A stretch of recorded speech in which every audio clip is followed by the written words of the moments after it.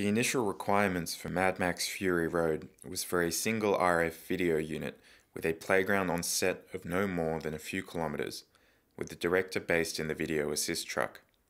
The original brief for RF requirements was to provide a camera monitoring feed for video assist on both moving and stationary shots. The initial idea was a stationary receive point, albeit vehicle mounted, that was tethered to the video assist truck. After the initial runs of the Mad Max Armada exceeded 7 kilometers, this rapidly morphed into moving video assist vehicles, complete with mobile director and RF receive points that followed the action. This meant that good quality reception had to be achieved at two locations, one following the action and the other a stationary position, to feed video assist for recording up to a few kilometers away. The RF trailer was purpose-built for Fury Road by Greg Roberts of Lateral Linking. The trailer was self-contained with diesel generator, air compressor, and dual air conditioners. It was also fitted with self-leveling hydraulic legs to ensure the mast was always perfectly vertical. The RF trailer had the capability of transmitting on 2 channels of DVB-T in Full HD to provide dual local broadcast TV signals for on-set viewing, either while stationary or mobile. We called this Fury TV. Greg was tasked by director George Miller with having up to 8 Arri Alexa cameras available live for video assist guru Zeb Simpson to record and replay. Zeb was able to show George cuts, loop playback, and show various live cameras, including the action unit, even when George was mobile via Fury TV. Another task for the RF crew was comms for the grips department. This took the form of shockproof pods containing radios and power supplies with interfaces for the telex belt packs and headsets worn by the drivers and camera operators. The pods were mounted to the required vehicles and powered from 1 kilowatt petrol generators. Using basic news gathering and race cam style concepts was the starting point, with a centralized receiving point with the camera mounted transmitters. From this concept, the RF trailer, nicknamed Brian, came to be. Fitted with up to 8 diversity receivers, fed from an L-band block down converters from an array of antennas atop a 15-meter pneumatic mast. The mast was fitted with an antenna rotator, similar to news cruiser style, and a directional horn antenna, along with a couple of omni antennas. Block down converters were fitted to each antenna at the masthead and fed to L-band splitters in the vehicle and distributed to the receivers. Modulation technique was OFDM, similar to DVB terrestrial transmissions in the 2.4 GHz band. When the second shooting unit evolved, the complexity increased as the sets had to be linked, with multiple video feeds and comms between them.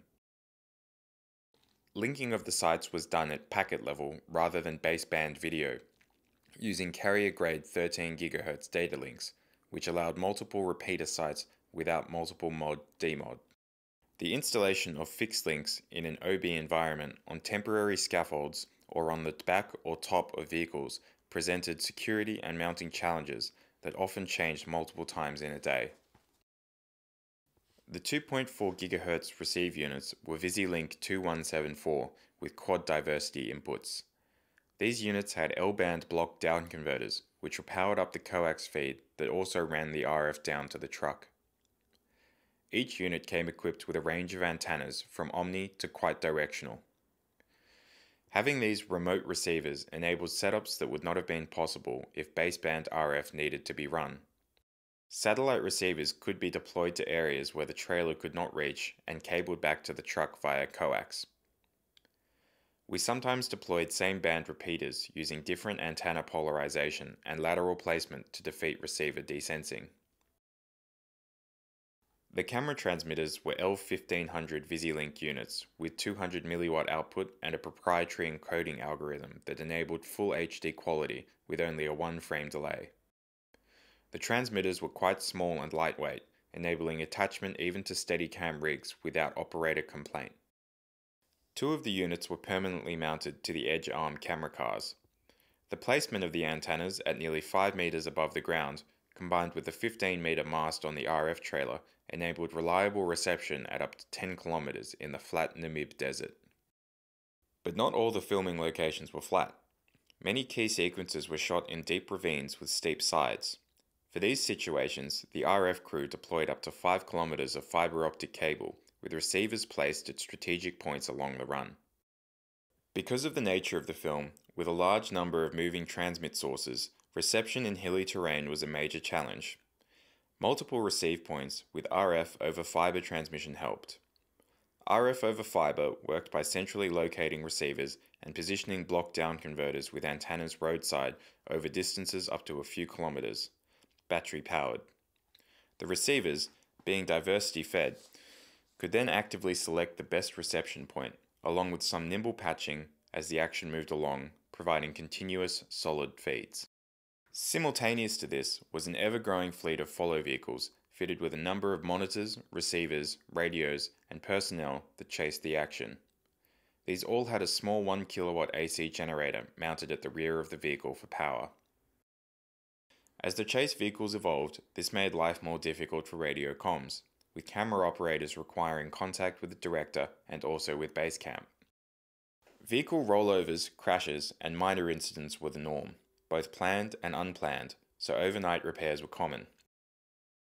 The entire event required dynamic solutions, often with very limited time necessitating out-of-the-box thinking. Availability of hardware was a constant problem given the remoteness of the site and extended shipping delays. Camera video sources varied from current model ARRI cameras to high-end digital SLR cameras in disposable situations. In summary, it was a bit like the Bathurst 1000 meets the Paris-Dakar Rally. 2 shooting units with 8 mobile and airborne cameras, with video, audio, and comms linked to a common site.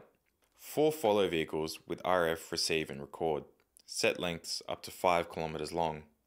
A broadcast HD TV station in the middle of the oldest desert in the world with dust everywhere and salt-laden fog.